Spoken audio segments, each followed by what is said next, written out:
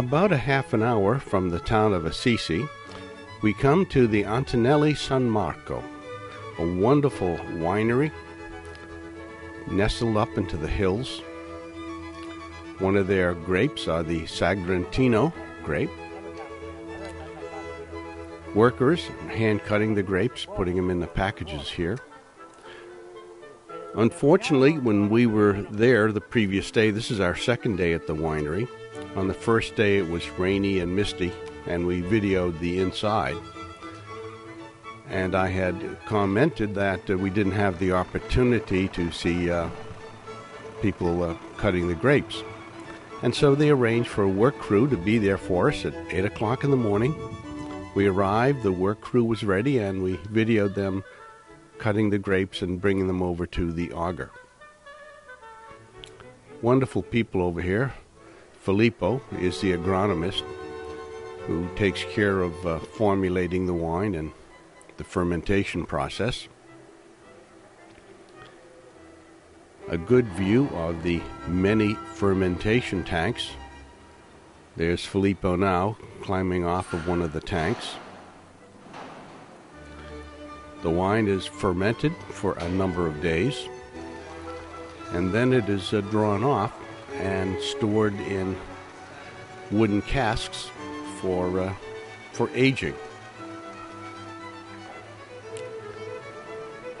You can see them pumping the wine into the other room, which is just lined with many casks of wine in various stages of aging.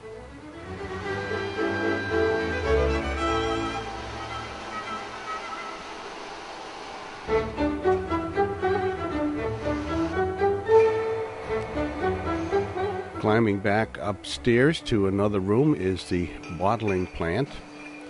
This isn't the bottling season. We're about a month too early to visit this plant.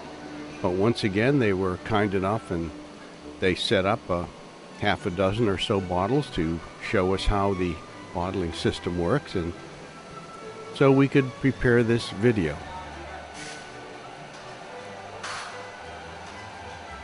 Putting on the corks and the metal foil wrapper on the top. Going through another machine now, it's forming the metal around the top and putting on the labels, and here's the finished product ready to ship to the stores. They're a fairly large manufacturer of wine, and so they have quite a bit of storage down in the lower area. Here's Filippo now restocking the shelves out in the showroom.